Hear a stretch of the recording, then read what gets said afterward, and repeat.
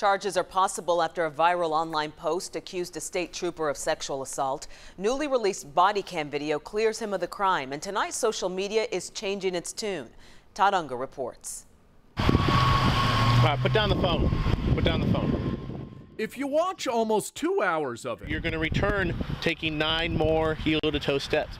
the DPS video footage of a DWI arrest over the weekend in Ellis County seems very routine, even uneventful. You know where you're gonna take me? Yes, Ellis County Jail in Waxahachie. It's a wonder, then, that the woman in the footage ever thought anyone would believe she was sexually assaulted by the trooper, as her attorney claimed. As somebody who was one of the first ones to see the video, to then see the firestorm and the persistence of the false allegations, it was dumbfounding to me. The Ellis County DA says they're still mulling over whether to file charges against 37-year-old Sharita Cole. We went by her Grapevine home to try and get an explanation. No luck.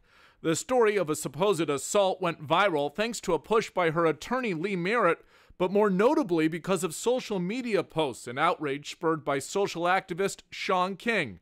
Now, Merritt has apologized, and King posted a lengthy blog post this evening saying after reviewing the DPS video 3 times, it's clear, quote, none of the criminal allegations that Sharita Dixon Cole communicated very clearly to her family, friends, and attorneys ever took place on this video. Not one. Not the threats, not the sexual assaults, none of it.